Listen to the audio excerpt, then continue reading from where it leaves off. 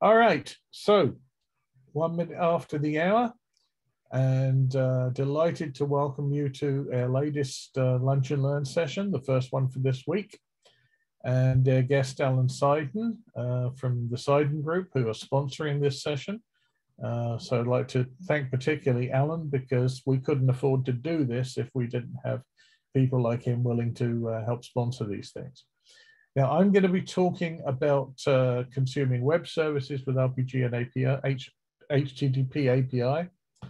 And we're going to do that in two parts. So basically, I am the bread. I'm told I'm a 12-grain bread. I'm not to refer to myself as a plain white loaf, but I am the 12-grain bread that will surround Alan's meaty sandwich. So that sounds almost vulgar. My apologies if it does. Anyway, all right. So that said, I'm just going to get started here. And what we're going to talk about is what is a web service. Now, apologies to those of you who are already very familiar with that sort of topic, but we have found in the past we've tried to teach these sessions, and so many people have just heard the term web service, but don't really know what is meant by it. So that's what we're going to just very, very briefly address. Then we're going to talk about building the tool set, what you need to be able to have your RPG code talk to web services. And particularly, we'll talk about HTTP API, what it is, where to find it, and because I found it confuses a lot of people with the options that it presents, how to install it. It's a very, very brief thing, but you know, that's what we're going to do. Then we're going to show you a couple of examples. I'm going to start by showing you the simplest of the HTTP APIs, which will retrieve a list of colleges from a web service. And then we'll break there for Alan, and I'll look at a different way of accessing the same API, one that has a little more flexibility, and talk about some of the other options there. And then finally, we're going to talk about using the Watson APIs and how you can call those from RPG, because that uses several of the other features that you're going to need to understand before you can fully exploit using web services. Now, the translation API is one we're using simply because it's a very obvious, you can see what happens and the results of using it. So that said, let's jump in. Now, basically, a web service is a vehicle by which you can call and interact with a program on another system. And the most important aspect of this is that you neither know nor care what hardware it's running on, what operating system, or what language indeed the service was written in. It's completely irrelevant. So you can make a call, interact with that other program without knowing a thing about it, except how to invoke the web service. So how is the call actually made? Now, normally it's through the HTTP protocol. There are other vehicles, but that's the one we're going to focus on. There's many, many types of web service. Now, the most popular today are REST and SOAP. SOAP stands for simple, what is it? Object access or simple something. Anyway, it's not used as much as it was. It was the thing a few years ago, but now REST, because it is so much simpler to implement, represents about 70% of all the web services now and growing. REST services, as I say, much simpler to implement and consume. SOAP, because it's XML based, has a very big overhead to run it. And so that's partly why its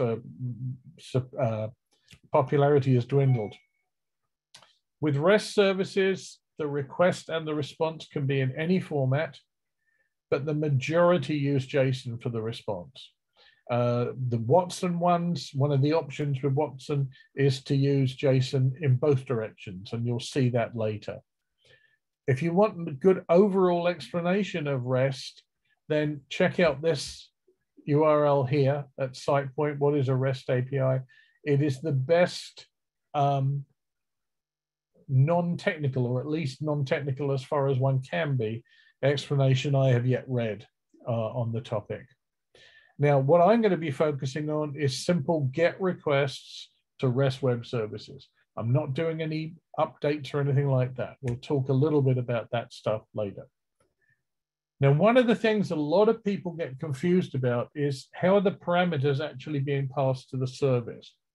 And basically, there are three ways in which this happens, and you can use them in combination as well.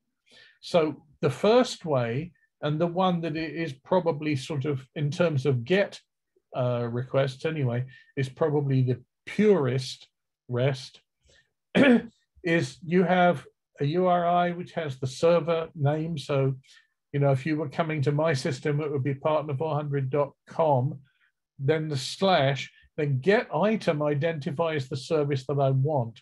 And that is going to be used in our case by Apache to route the request to the appropriate program. And then the data that you want to act on, the parameter, if you like, the primary parameter is 1, 2, 3, 4, 5. And that is simply, in this case, the item number that I want to retrieve. So get item here, yes, it's a parameter, but it's actually used to route the request in most cases. And 1, 2, 3, 4, 5, that's the actual data that I want to reply to. Now, we can also have it in the query string part of the URL. That's the bit that follows the question mark. Now, if you ever do a Google search or anything and look up in the bar, you'll see the question mark and you'll see a whole bunch of little keywords and things. So this one here, again, we identify the server. Then in this case, I'm saying get item orders. So I'm getting orders for, and I'm still specifying the item number here, but then the qualification of what data I want is there's a type and there's a customer. So what I'm basically saying is I want the full information, whatever that means, for the customer AB001 whenever they have ordered product 1, 2, 3, 4, 5. Okay, you can have multiple parameters that can be in any sequence. The type of data and the customer in this case are the actual parameters beyond the original requesting number. Now you could also have data for the request in the body. So it's text, usually it's formatted, often as JSON or XML. And in the example you'll see later with Watson, the request, the real volume of the request is in the body of the request. So we have, in that particular case for the Watson ones, you'll have a base URI, and then you'll have text in the body, and you'll see how this works in a moment. So what tool do you need? Well, you need tools for testing the web services.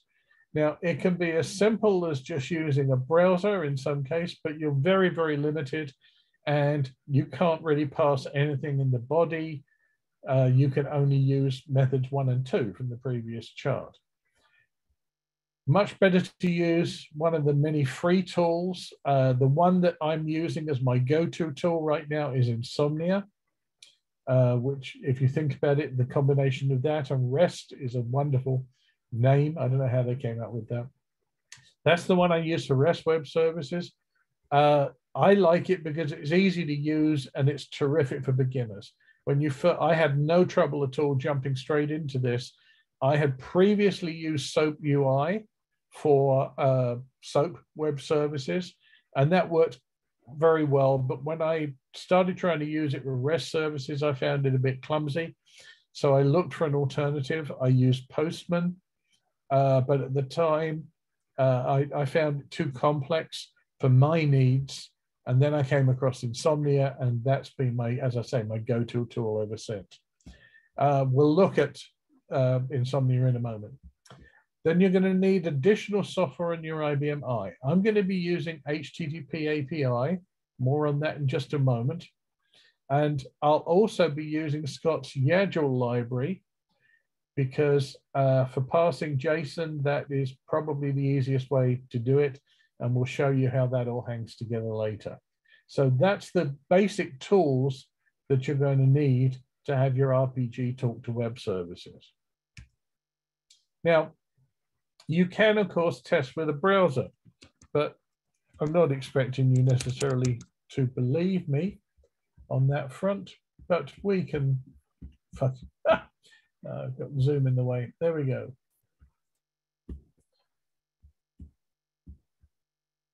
Actually, where do we go here? There we go. So that's the results of the college list for France. If I say Ireland, in honor of my friend Mr. Tui, who's not here today. Oh, right. Now you decide to go offline on me. Oh, no, missed out the L. Can't spell. There we go. Now, you can see, obviously, you could test the web service like that, but it's a right mess. And if you wanted to actually see what the structure of the JSON was, then you would need to put it through a filter and mess about with it. And it's just a lot of messing about. Whereas if I test exactly the same web service with, this time being careful to spell it properly, with Insomnia, you'll see what we did was we just pasted the URL up here. And I get a preview over here that shows me all the data. And as you can see, it's much simpler to review whether you got the data you wanted. And also you can see the structure here, which is helpful later on when you come to build your RPG data structures to work with this. You can also, if you really want to understand what's going on behind the scenes, if you click on timeline, you can see everything that happened, all the bits and pieces, how the data was sent back to you, etc. Were there any cookies? Not this time. What were the headers used, etc., etc. Right? So it's really quite nice. You can also, from the preview, you can look at the raw data, which looks as bad as in the browser, right? So do a visual preview normally, and that's much easier. So that's what Insomnia looks like for testing purposes. So this same thing you've just seen, right? And once you've created one of those, you can name it and then keep it. You can group them into collections. So I've got ones for currency exchange here, for example, and so on and so forth. Now, HTTP is an open source library that was created by Scott.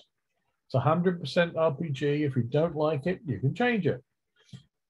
It's in use daily on well over 2,000 IBM sites around the world, including ours. In fact, if you registered through our website for this seminar, it was an RPG program using HTTP API that registered you with Zoom and initiated the email, etc., that you received. It provides routines for handling HTTP and HTTPS, for attachments, authentication methods, a whole bunch of other stuff. We also use it with YAGL for JSON and XPAT for XML, and base64 for sometimes encoding payloads, but that's way beyond what I'm going to be doing today. A couple of quick charts on installing it. You download the save file, you upload it to your IBM I, you restore the library, HTTP, libHTTP, then change your current library to that, and then create this CL program. Now, this is all in Scott's instructions that come with the download, but I'm just trying to point out that I made the mistake of noticing there was an install program already there and tried to just run it, and it is not good. It needs this.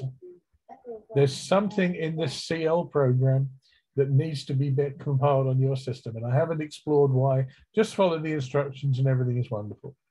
Once you call install, you'll see a license screen and then this screen here.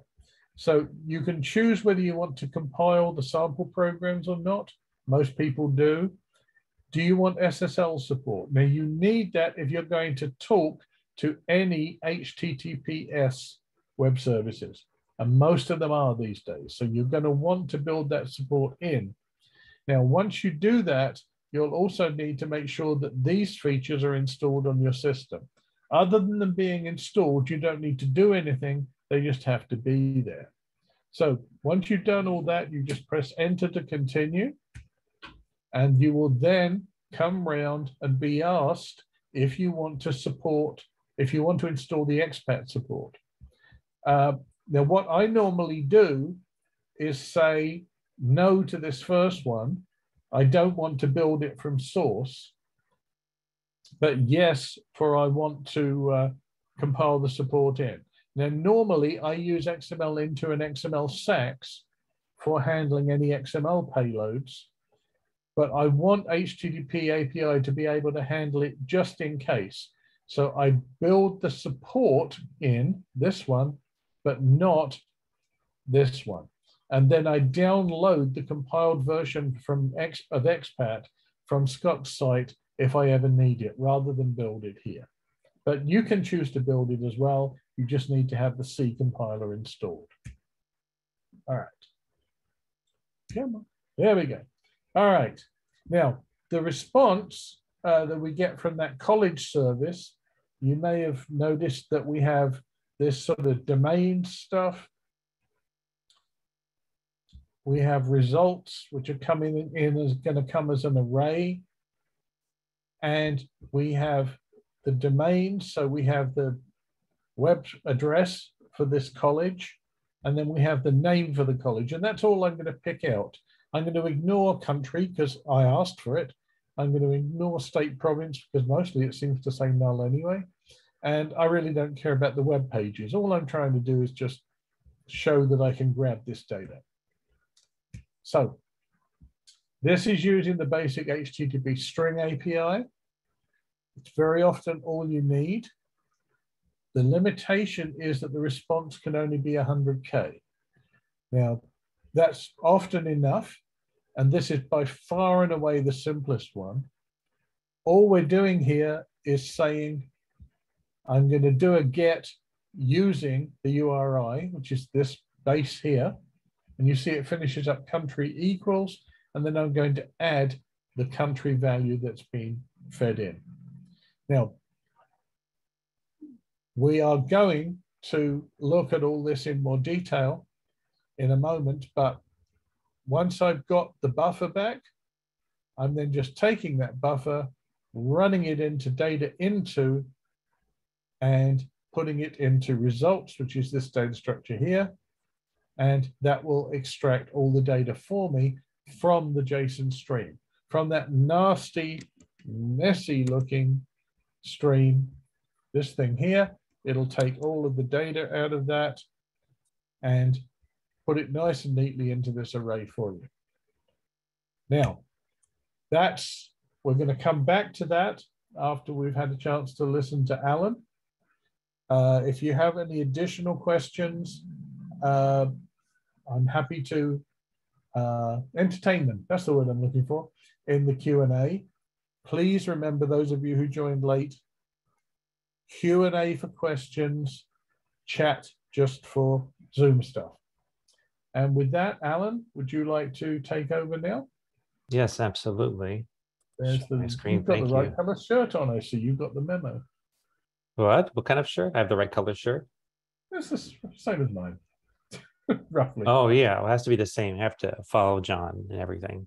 That's good. Thank you very much. I love that topic. We like that tool too, HTTP API. You can see in the chat, people, there's so many different ways to do everything now. Isn't that wonderful? Yes, it is. You got HTTP, which is an HTTP API. It's an open source tool too, so that fits in with our theme. Very clever, whoever did that at the System Developer headquarters. So we love that. We love RPG open source too. Now the DB2 HTTP APIs have gotten better. You don't need Java anymore. So many ways, but this is, anyway, we love that. That's our go-to HTTP API. Anyway, so hello everybody. We're going to cover a lot of tips here for open source, reliable IBM OSS applications. So that's a hashtag you sometimes see on Twitter and different places to identify IBM open source software. My big claim to fame is that last S was me. I invented that last S at one of the common conferences. I said, you need an extra S on there. Anyway, everybody remember that. Historians of IBM remember that. So anyway, we'll go over some important tips that affect the most people. How to get the best performance for ODBC, which is quickly becoming the standard way to access DB2 from the various languages, web server speed, stability, information about the different languages, and how to stay on top of releases. And that's one of the questions I get now. People are getting serious about some of these open source languages. And now, like, oh, we have to keep these updated. And how do we do that? So we'll discuss that and then questions. So these slides, all my slides will be available in an email. Everyone who's registered will receive an email after the talk, after this session, sometime after the session today, with a link to the slide. So everybody will get that. And I tried to put a link to further information on every slide. When I didn't have time to go into detail, I show you a reference. And please, you can type questions into the chat as we go. Not the chat, I'm sorry, the Q&A. Type the question into the Q&A as we go. And either Calvin might answer it or Kath will tell me that the question popped up, okay? Or we'll answer them at the end. Okay, great. So if you're anyone new to open source, I wanted just to provide a starting point. So I have another set of slides called Impress Your Boss with Open Source. It rhymes if you're from New York or New Jersey. And that's something where we give examples of what people have done. It's kind of more inspirational, how to get started, and a bit of inspirational, some ideas to show what's possible on IBMI, really, with all the capabilities that we have. So you could just email me, alan@seidengroup.com, if you'd like those slides or anything else.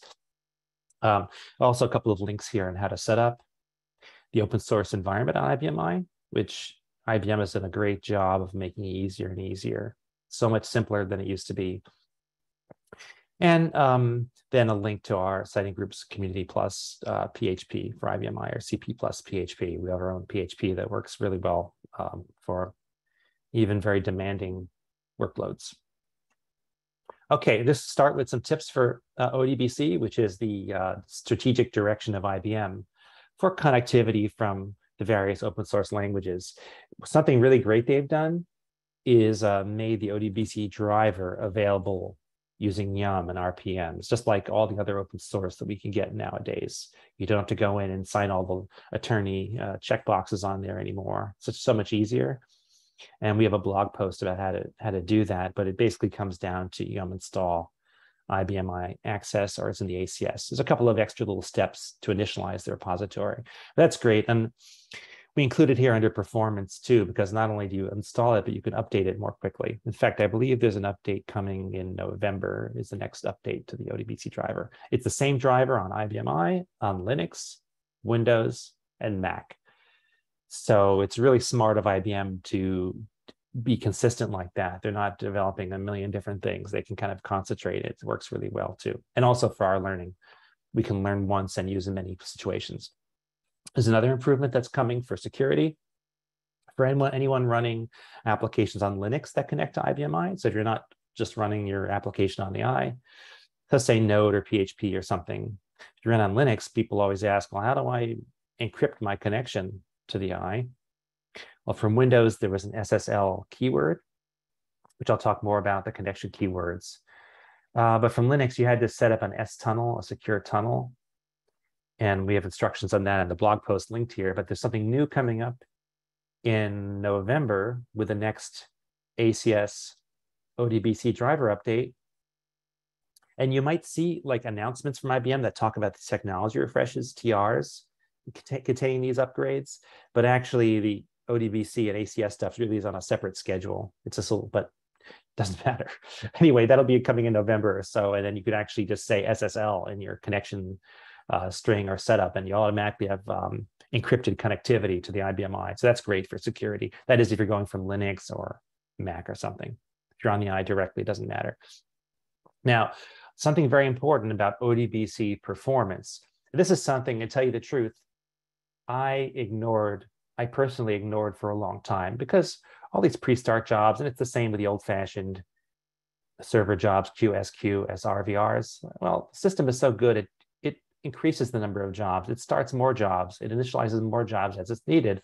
And then it backs down and reduces the number of jobs, makes them inactive as you don't need them. So it pretty much accommodates peaks, valleys, and whatever requests you're making. What I didn't realize was all that starting and stopping takes a lot of CPU and a lot of work on the system.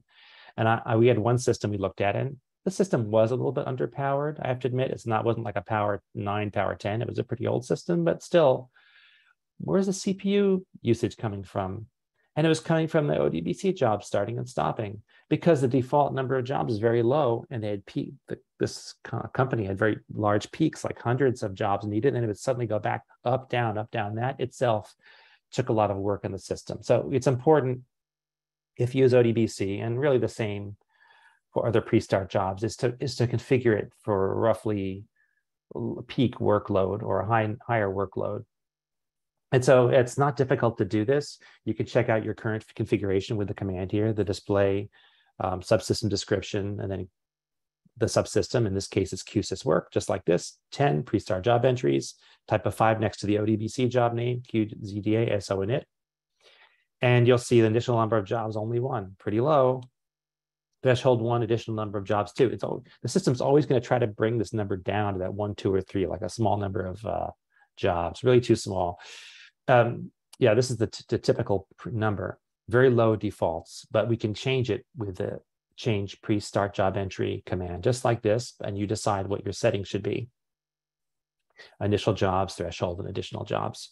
How do we find what the right level is? It all depends on your own needs. And again, IBM gave us a nice command to use, display active pre-start job. You could run it just like this for ODBC. And there's an additional link from IBM that gives some details on it. But I have to give credit to Dawn May, performance expert, consultant at IBM. She taught me a lot of this while we were working at a client together. She showed me kind of what it all meant. Anyway, so the pre-start jobs here, you see current number 29, average 21, peak 49. So you get an idea, oh, maybe I need to have somewhere between 30 and 50 or something. You decide, but why not start it that way instead of having the system up?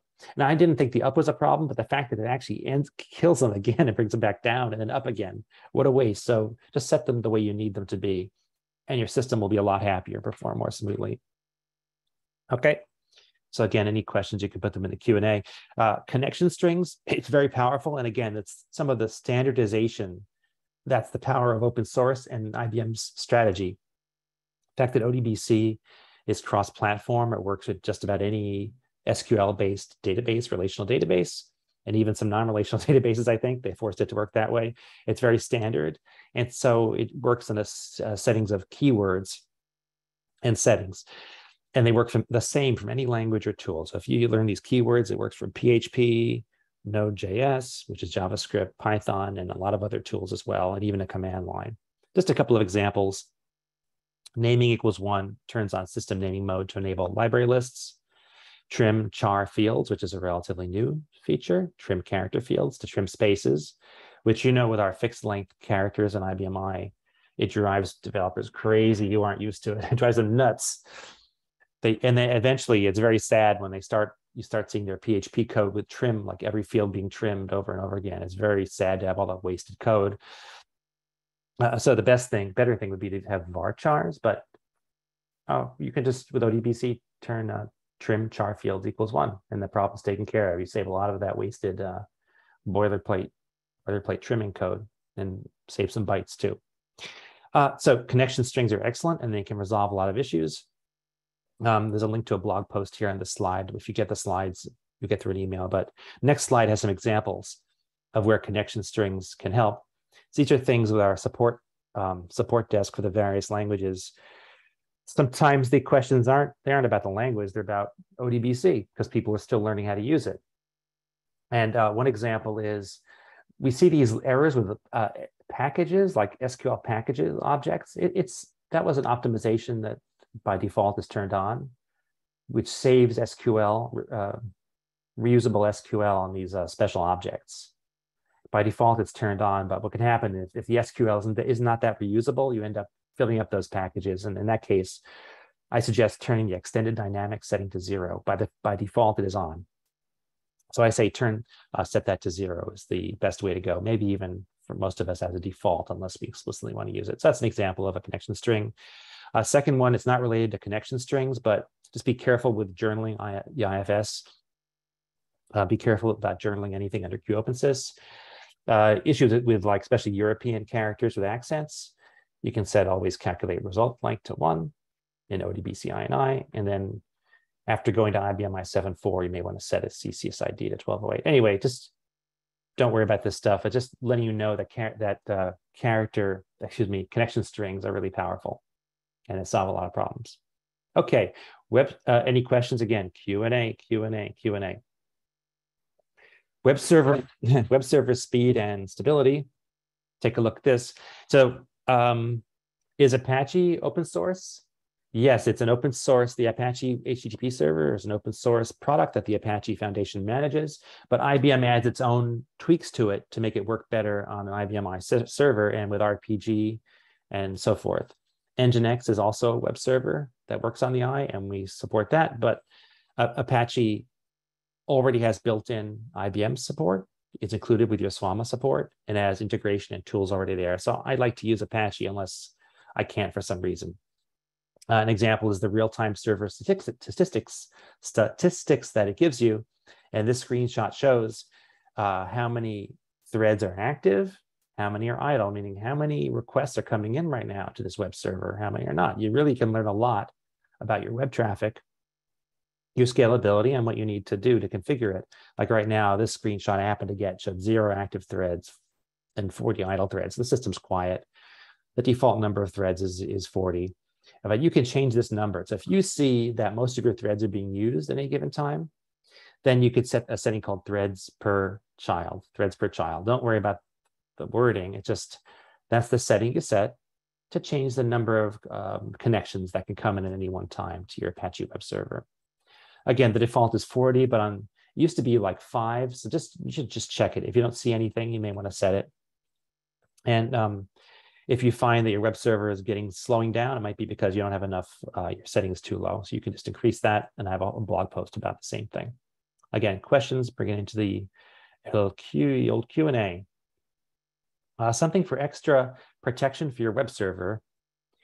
This is for security and possibly performance. You may want to set up a reverse proxy server in front of your API or your website. I mean, that one way it protects your server's address from being known to anybody in the outside world. It's also an extra place where you can check for any like denial of service attack or too many requests coming in. So there's different ways to do that if you want to take that approach. One is to set up a second or an additional IBM I partition in the DMZ. If you have a skilled networking person, they can set that up. It's just a normal IBM I partition, but it's kind of in the public, and then your production partition is not in the public, but they can communicate very easily. You can get to your data and everything through your application. That's a nice way to go. It could be cloud-based. There's commercial ones. There's one called Cloudflare, and this is not a commercial for Cloudflare. There might be other ones, but this is the one that seems to be getting popular.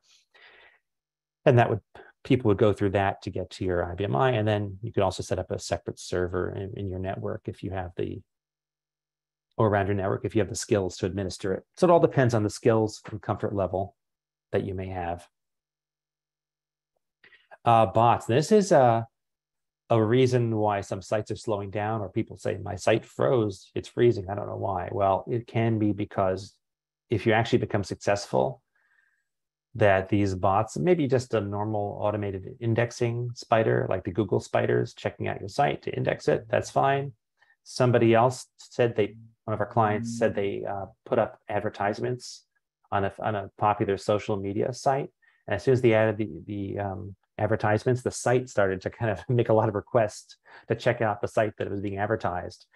And it actually used up all the connections. And they discovered this by looking at their web server logs, something else that Apache is good at, creating access logs. And they could see the same IP address over and over and over and over again. And this could be restricted by IP address if you see it repeated on your firewall.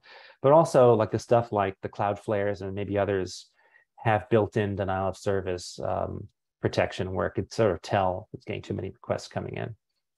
So that's another option there. I'm just letting you know about that. So I don't know if this is exactly open source related, but it's important to help keep you running well. Some more speed tips. This is, people who know me know this is one of my favorite tips. It's using the deflate. So it makes all the content that you serve smaller. It compresses it. So it is served faster, especially nowadays with websites and mobile sites that can be JavaScript heavy. because that's adding a lot more content to be served out. It's not just a simple HTML page anymore. And think of all those JavaScript frameworks that people use. In fact, using this tip helped us, one of our clients, save 3 to 4 seconds off every page load. And that was people using smartphones out with poor connections, the speed was not good. And it really helped them to use this technique. And by default, it is not turned on in Apache. It's not turned on or Nginx. For our PHP, Seiden's PHP, because we build a default configuration, we turn this on by default. It makes it all fast. So, but here's the settings here. You can see in that Courier font, load module deflate, and then you specify what kind of content you want to compress. I found it to be totally safe. I've never, ever seen a problem with it. And I highly recommend it. You can check out the blog post for more. It just basically compresses any kind of text-based content that you send out, including JavaScript, CSS, dynamic content that your web application sends out. If it's a RPG web content from some kind of CGI or anything else, fine, that all works too. APIs, it really helps. This compression technique also works for other things like Node.js. If you are running Node.js without a web server, although I recommend a web server for production, but I just wanted to find out, and I could see like Node and Python are famous for all the packages and modules that are available. And there's one for compression. And you install it with npm install compression. npm is the Node package manager, although like all these initialisms, I don't think it stands for anything anymore, but that's what it used to mean. npm install compression. And you use it just like in the code I showed here, require compression. And then this is an Express framework application app, use compression, and it'll compress your content there. Although if you have a web server in front of your application, you can set up the compression there as well. Okay.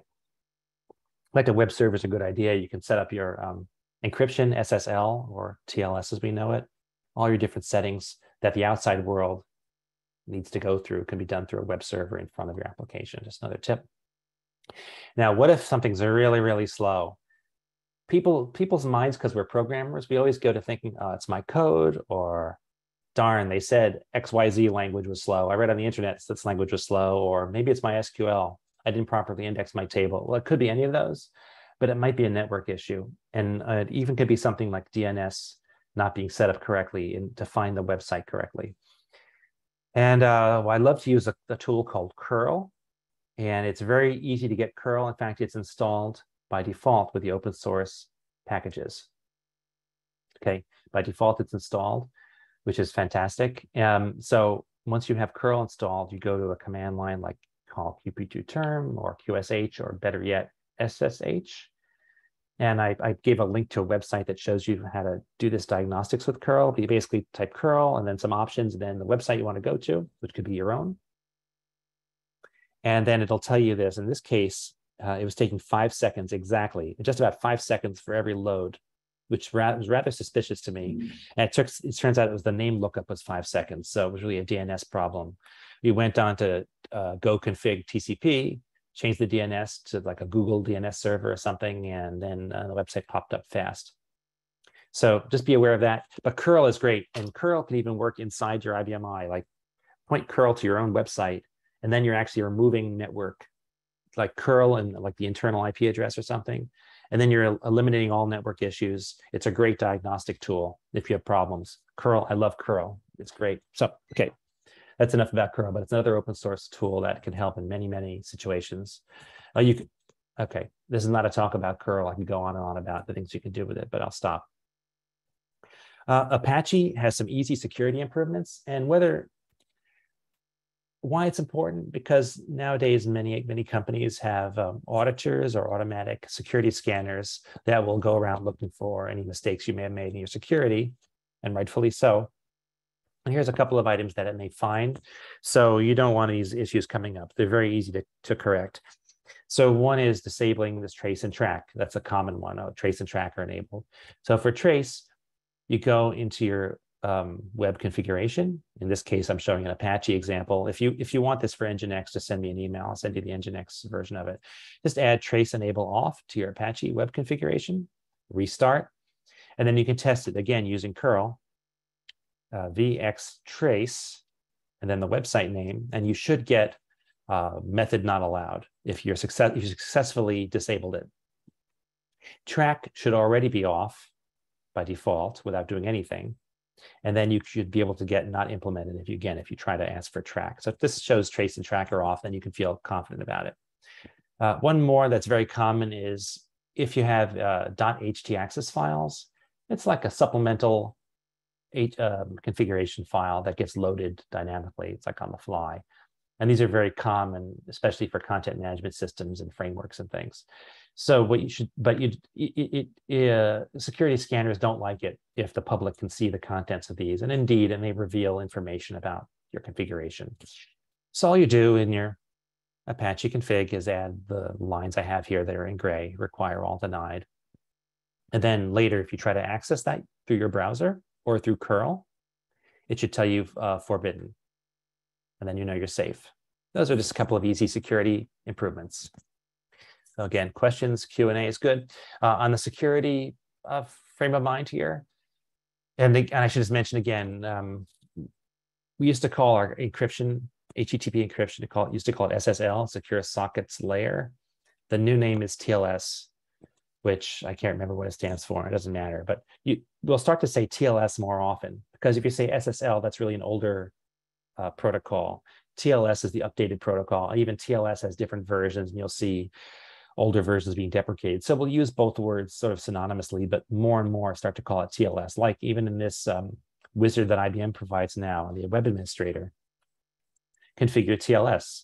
So that's the proper name for it. That's a new thing that actually sets up the encryption more easily. It was always pretty confusing. It's still a little confusing, but nowhere near as bad. Something else that's new, there's an industry trend towards shorter periods of time that you can renew a certificate for, an SSL, TLS certificate. It used to be you could buy one that would last for 3 years or even 5 years. But now it's considered more secure to require shorter periods of time where the certificate is valid, because really each year you have to prove that you are who you are. So it's more secure for the web overall, but it means you need to renew with your vendor if you have a vendor more frequently. To make this easier, some vendors let you renew right on their website without having to request a new certificate, because normally, if you know this, gone through the process, you have to do a certificate signing request where you send this out to them every time. But there's an easier way that many vendors have now where you just say, I just renew what I have, please. If you've done that, if you just renew the certificate with the vendor directly, then IBM has a new way. And this option is not that easy to find, which is why I have the screenshot. It's called automatically renewed certificate. And you can see the checkbox. When you import a certificate from one of these vendors, you check that box, then the system will not check for a request, like a signing request. That's something that's new too, and is in line with the new security guidelines of the industry as a whole. Okay, let you take your breath for a second. So some specific tips for different languages. One is that the open source toolkits, I have a lot of confidence in them, and I use them. We use them here personally. There's many different ways to call RPG programs and COBOL programs. Some prefer stored procedures. Some make APIs out of the RPG programs, but the toolkits are actually pretty good. The PHP one has been around the longest, is the most mature, but Node and Python are all decent and getting better. And in the back end, they all use an IBM program called XML Service behind the scenes, which is already installed on all your machines. It lets you call RPG, COBOL, pass in any kind of parameters, data structures, receive arrays of data structures back very efficiently. You can do omit, varying length, var, by val, so many different things, pretty much anything you could think of as far as parameters go. So it's a nice option you could consider. There's some updates to the PHP toolkit. Seiden Group has been meeting weekly to make sure that the PHP toolkit and XML service get worked on, documented. And even the Node iToolkit, we feel we can pitch in and help there. So that we have a link here to an improvement in the documentation about the omit keyword for optional parameters in RPG. And we'll continue to do that and to collaborate with IBM on the iToolkit sites. And it's just, iToolkit is just another NPM node package if you want to install that. Okay, any questions, just send it all along. Just some upgrade tips, like for Node.js. IBM's site is very good. I gave a link to the page here. I mentioned Node 16. Node 18 is available for the I, but the PM2 manager has an issue right now. So Node 16 is probably a good one to go to. So you yum install Node 16, and then you could set the version of Node that gets executed globally, node ver, call it 16. And then once it's installed, then you can use the npm to install various packages, various node packages like this. Npm install ODBC is a very popular one we do to install node ODBC, and then you could access your database from the I or from other servers if you're authorized to do it. There's a lot more to this. I just wanted to give you a quick kind of summary of what to do. Python is very similar. There's a nice IBM page for it. And you can often specify the versions like yum upgrade Python 3.9, and then you upgrade Python 3.9. There's different version numbers on it. And we have an article about how the default version of Python gets set as you move along Python. And then pip is the Python equivalent of npm package manager. But IBM is a shortcut for ODBC, again, because ODBC is such a strategic database access method that they give you a shortcut to installing PyODBC. It's Python's way to get to ODBC on the I. Questions for the Q&A? Anything? I know Calvin's answering some questions there, and you may not need to tell me about them, but if there are any, Kath could tell me. Now, PHP, this is where Seiden Group really got its start in PHP, and where I originally devoted my career to it, and now we've expanded to all the other languages and things. But first, for PHP, choose your PHP distribution. Zen has theirs, or Perforce, and then Seiden has ours. The Seiden Community Plus PHP, CP is available at the link here. You can have us do an install and learn, where we install with you, or do it yourself. Once the repository gets set up, then it's like any other IBM I open source installation. You can do a yum install, PHP star to get all the extensions, or update to get all the extensions. Very easy. People ask, what version should I be on? Well, PHP 7.4 is okay, but it stops getting security fixes at the end of November 2022. So 8.0 or 8.1 are very good options to move toward. So do it at your own pace. Just realize that 8.0 and 8.1 are really very good, and it's pretty much time to be thinking about it, at least having a plan. And then 8.2 comes out at the end of November, and then you'll feel really bad then. When 8.2 comes out, you'll feel really behind. So start to look at these, okay? Or get in touch. We can help you too. So a tip about PHP, this is one that really hit home for us this year. It's an example where the defaults seem okay until you hit a certain scale, and then you need to change something. So it's with PHP sessions is how kind of like, if you're logged in, the PHP session will store some information about your login on the server. But we noticed there could be slowdowns and users randomly getting logged out, seemingly randomly being logged out. It's because the session files are being cleared or cleaned out in a certain way. The default is okay, but it's called session garbage collection, but it ends up cleaning things out and slowing down a user while it cleans it out, possibly logging people out. So we found a much better way, which is pretty easy. Instead of the default where the session garbage collection gets done during the user's request, don't do it then. Instead, set up a scheduled job that cleans up these old session files on your own pace. Then users don't get slowed down and no one gets logged out randomly. Simple idea. In fact, if you go to the PHP session page, it kind of tells you to do this, but it should really be in the PHP instruction manual that you get, So if you want details on this, I just didn't want to bog down the session with how to do everything about how to do it. Just drop me an email though, and we have a PDF on how to do it. I didn't want to bore anyone who wasn't into PHP, but that's a definite must. Definite must for a website with any kind of scale is to do that. Okay, and it works really well. It's easy. Just a few changes. Simple. Speed profiler. PHP has something called Xdebug. All the distributions on the I, Zen, and Seiden Group all distribute Xdebug. It's an open source extension. Seiden Group, actually, we practice what we preach. We pay XDebug, the maker of it, for professional support to help our clients. And I want to show you what it's capable of with another free tool called QCacheGrind. You could actually see where the time goes in your application and show it graphically. Like this is showing what slow queries. Even with a Laminas framework application, we saw where the time went. It turns out they had an inefficient routing strategy going on. And we detected that using XDebug and QCacheGrind. So all great ways. Python has a built-in profile called cProfile. And ask me if you want details on this. I have another presentation on it. But it saves the information about whatever function you're running. And then again, you can view this in QCacheGrind free tool. Same way. You can see where your time is going through that as well.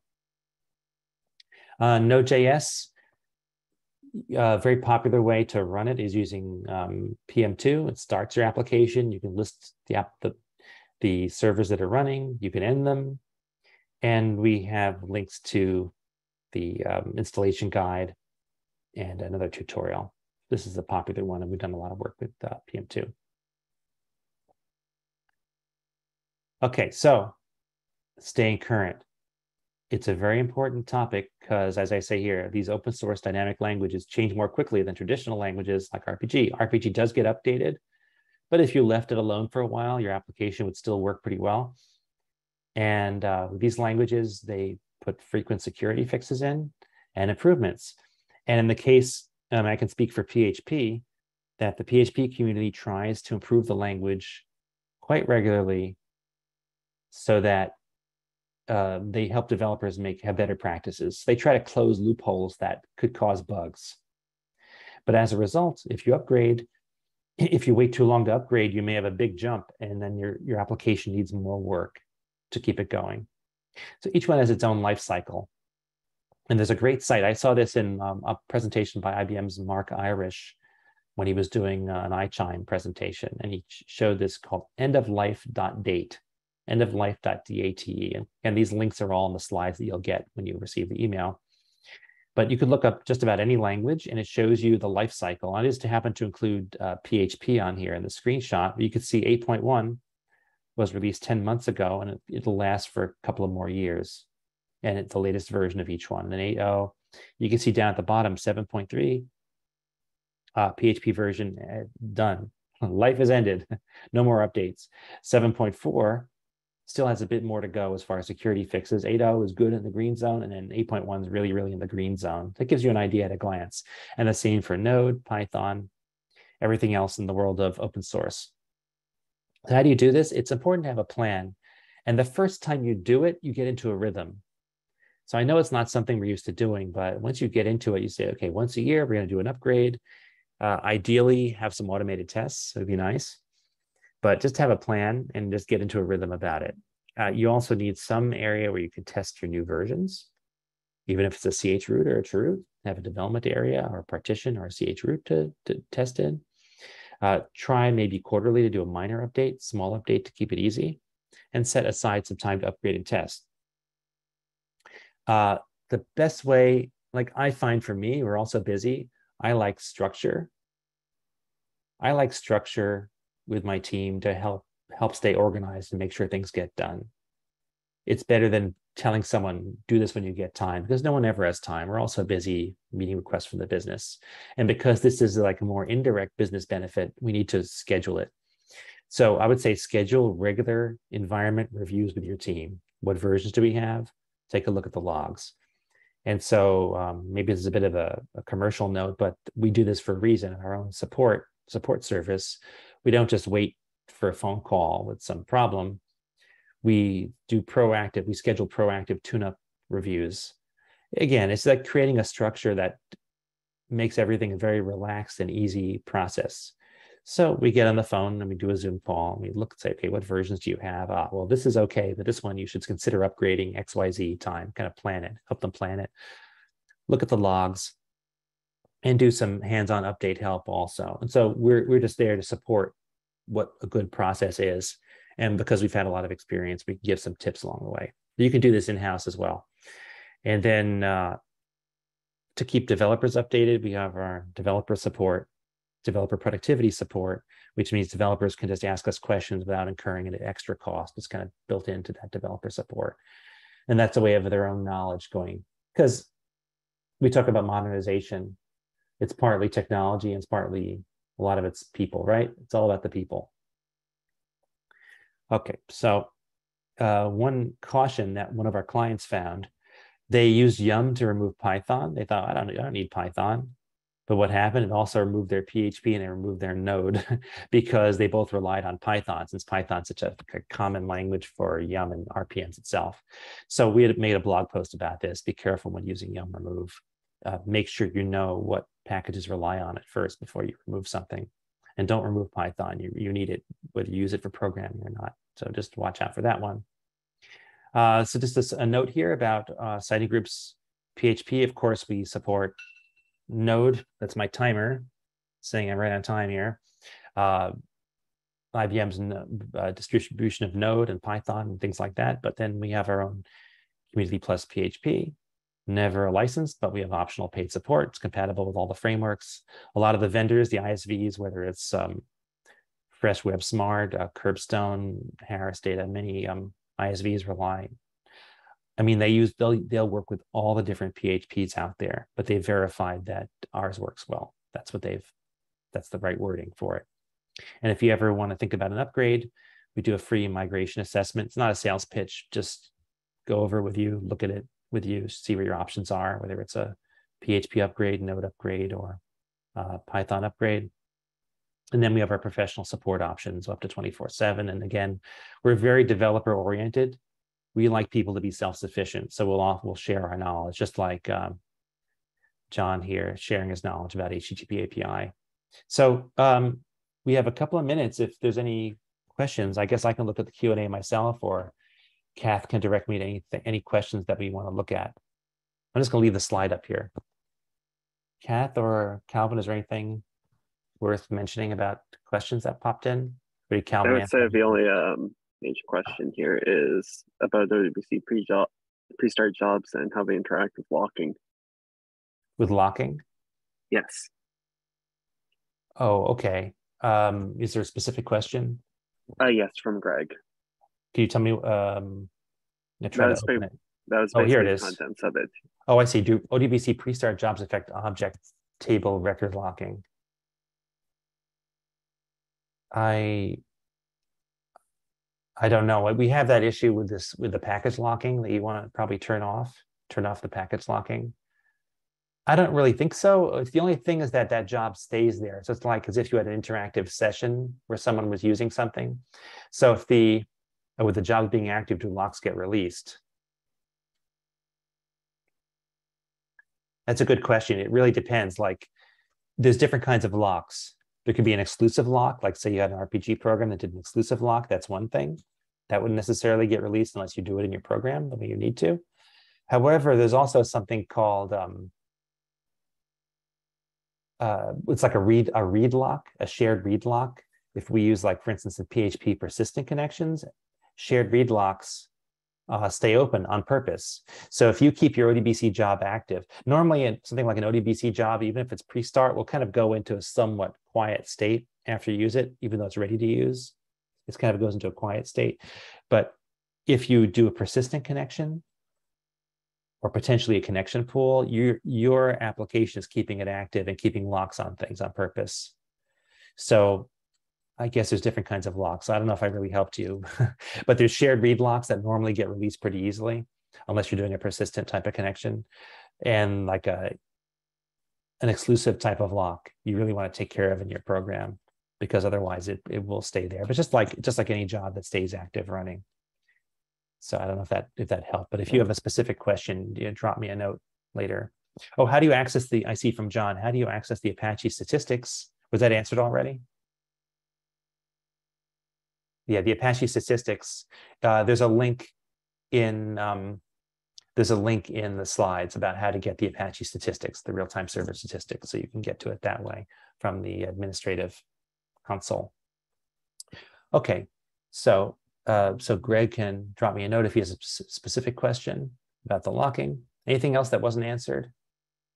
Everything's answered, right? Okay. Okay, those two great. questions should be, Those two questions, yeah. Okay, great. So anything else? Or should we bring it back to Jon for HTTP API? Okay, great. So thanks everybody. Get in touch if you you will receive these slides through your email, and get in touch if you have any questions or need help with anything. And I think, why don't I stop sharing? We can bring it back to Jon, Mr. Bread, Mr. 12 grain bread. Thanks, Alan. There's a couple of bits in there, interestingly enough, that I need. So Susan just reminded me, so I'm going to have to go back and look at some of that later. All right. So let's carry on where we left off, and then we'll have time for some more Q&A at the end of the session with any luck. We don't have a hard stop on here, so let's look at that college's web service thing that I mentioned.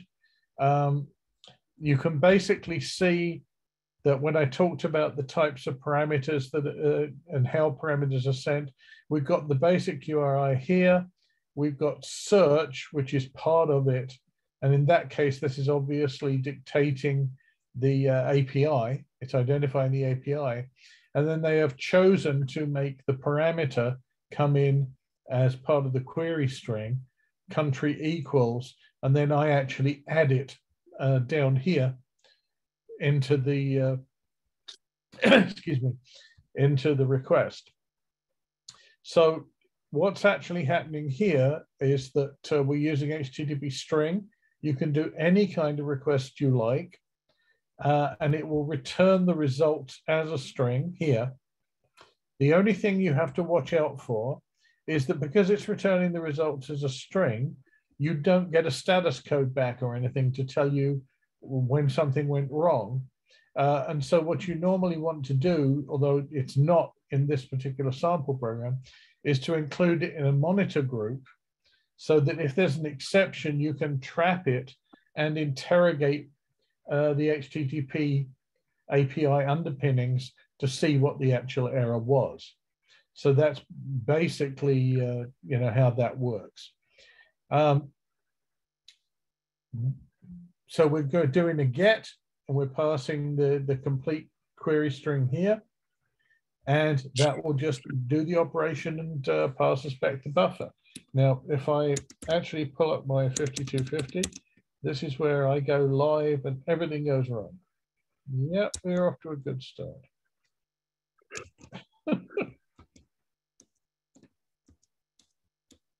And it's decided to lose my 5250 for me. Well, this is no fun at all. And one of the things that I thoroughly dislike about client access client services is that the silly thing will not.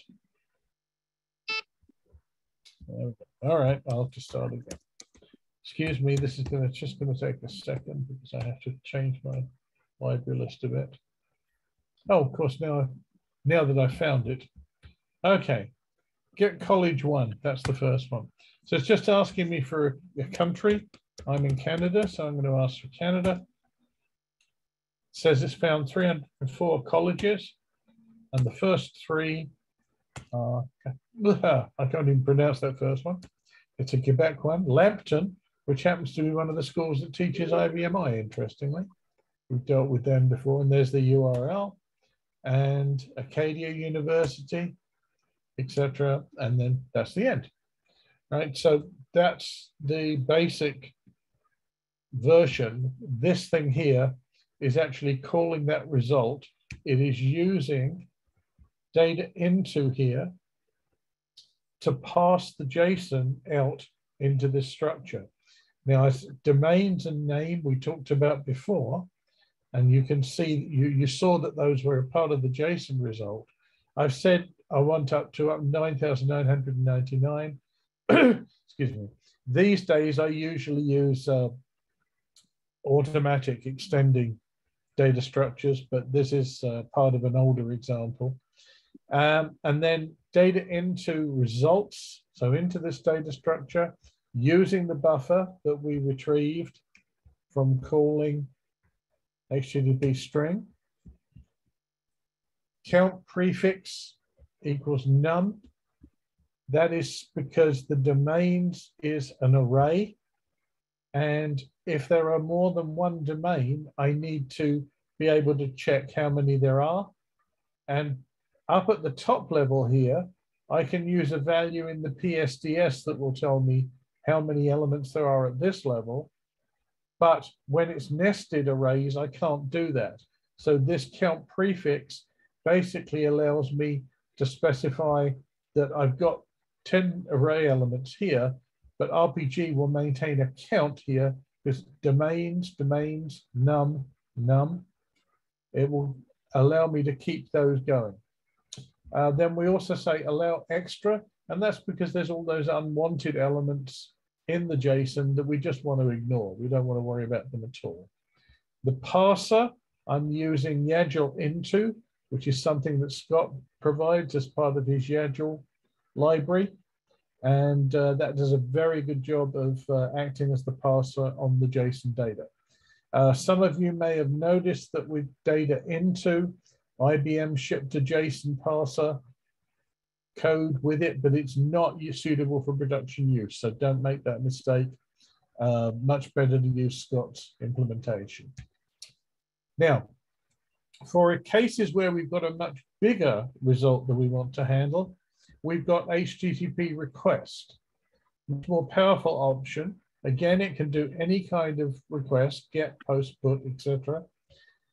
We specify the type we want to do, the URL the same as before, and then we have pairs, result stream file, result string, send stream file, send string.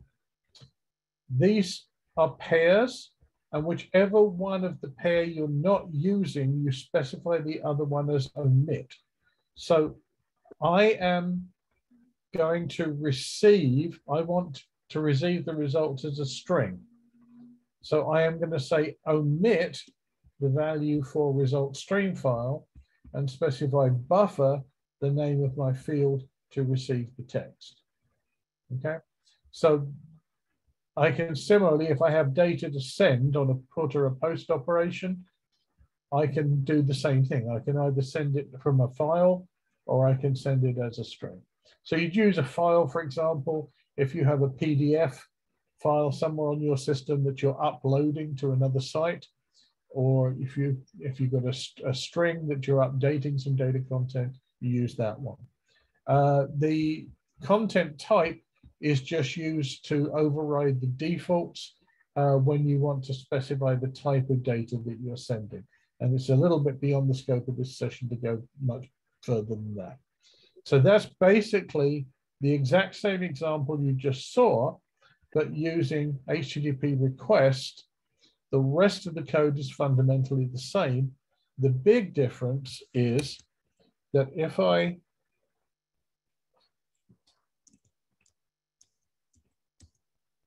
access client services, I hate you.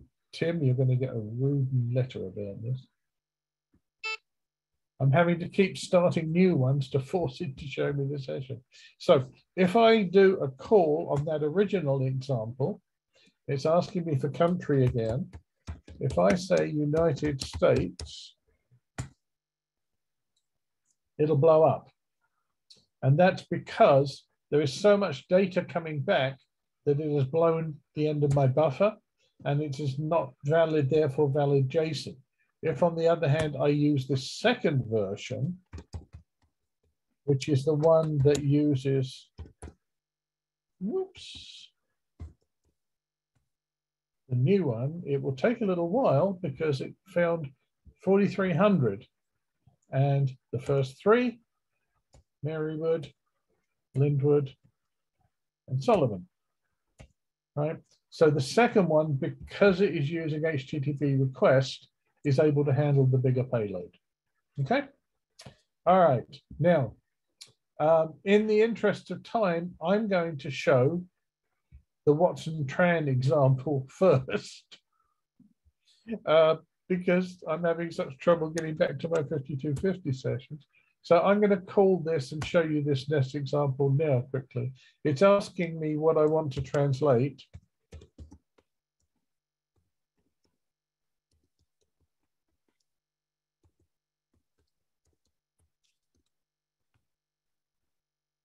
hopefully that's going to work.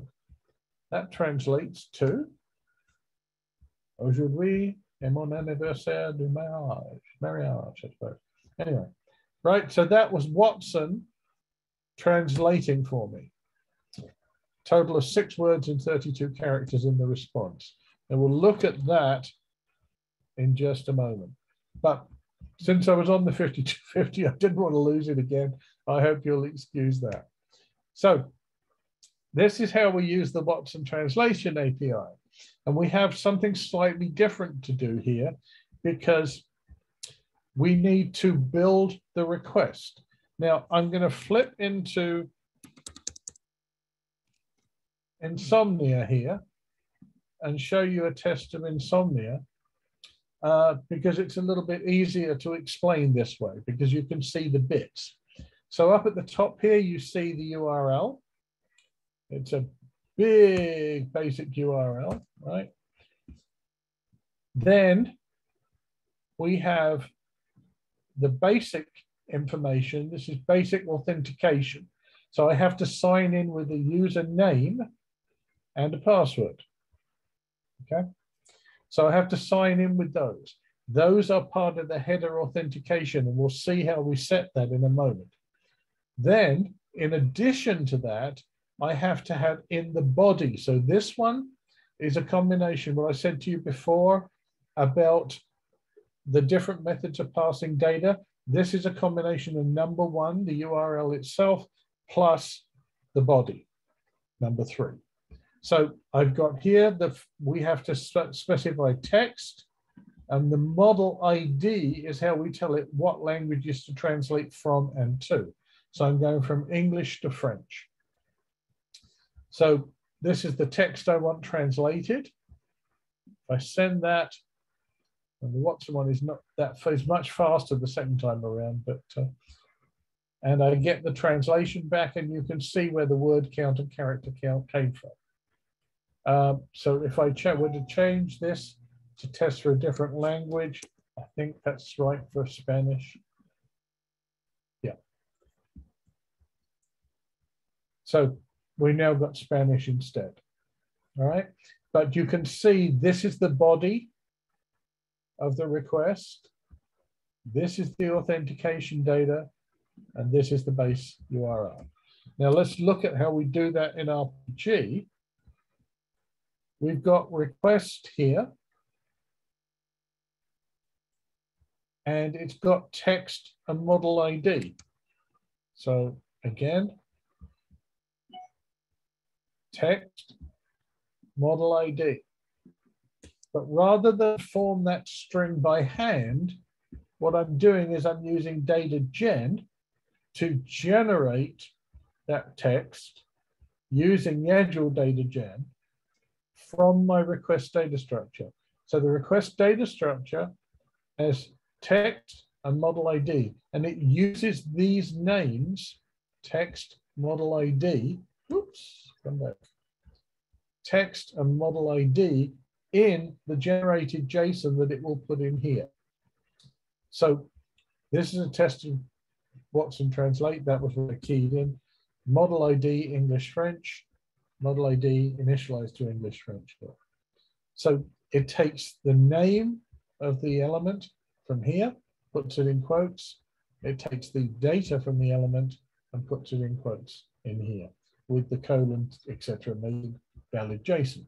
So that is being generated by data gen. Then the next thing we do is to set option, and we're telling the network, that is to say the communication channel, that we want to use UTF-8. That's CSID 1208. By default, it would use ASCII. So we need to tell it we want to use UTF-8 because it's sending JSON. And then we're going to do a set authority. So this is a special routine in HTTP API that lets us set up the authority. And we tell it we want basic authentication with user and password. And it knows how to format that to put it correctly into the header that it sends along with the web request. So set option, tells it to use the 1208 for the network authority. This is how you set the authentication. I used for when you registered for the session with Zoom, with our website, the Zoom HTTP API was called to interface to Zoom.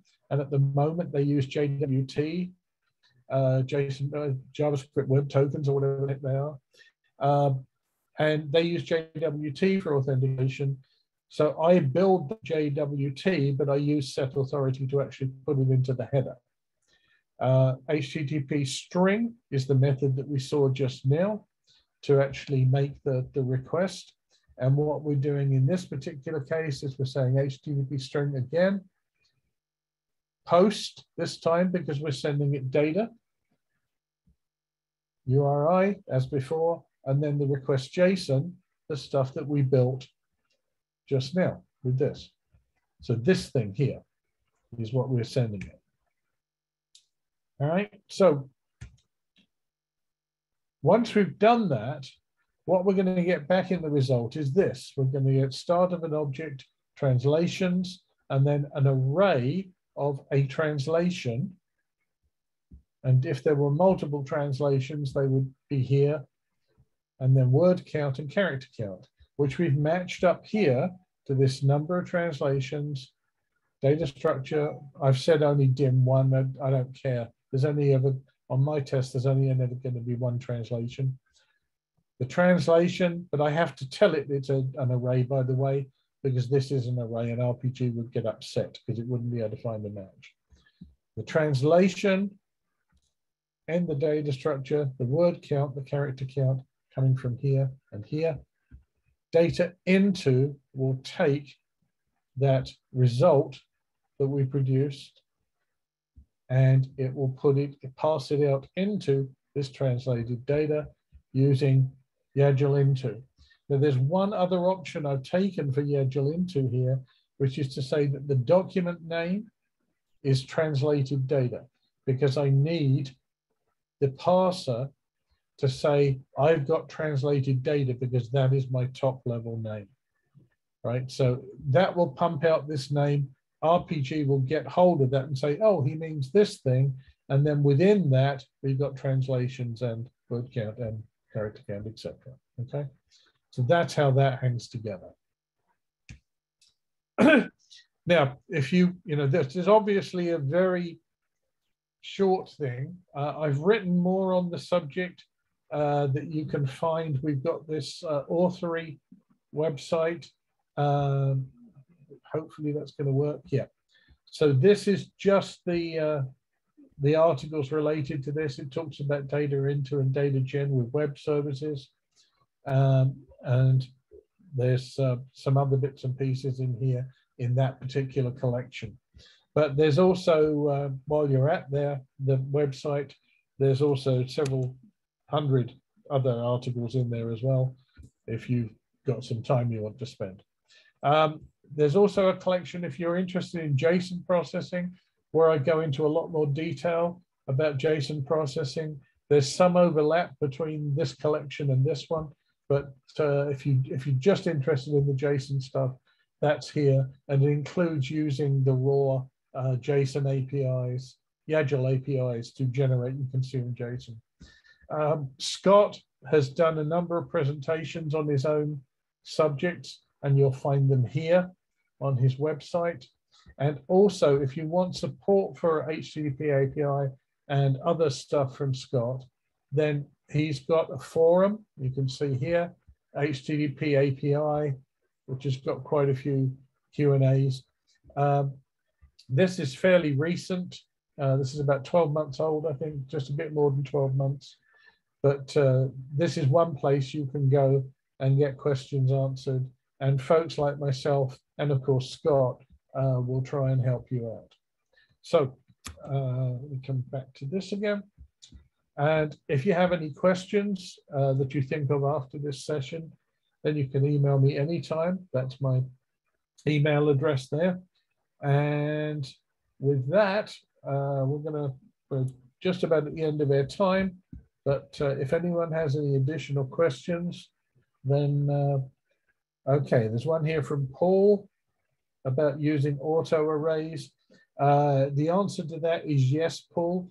And I do normally use auto arrays both for all my SQL stuff and also for this kind of thing. But when teaching a specific topic like this, I like not to have too much stuff that people may not be familiar with.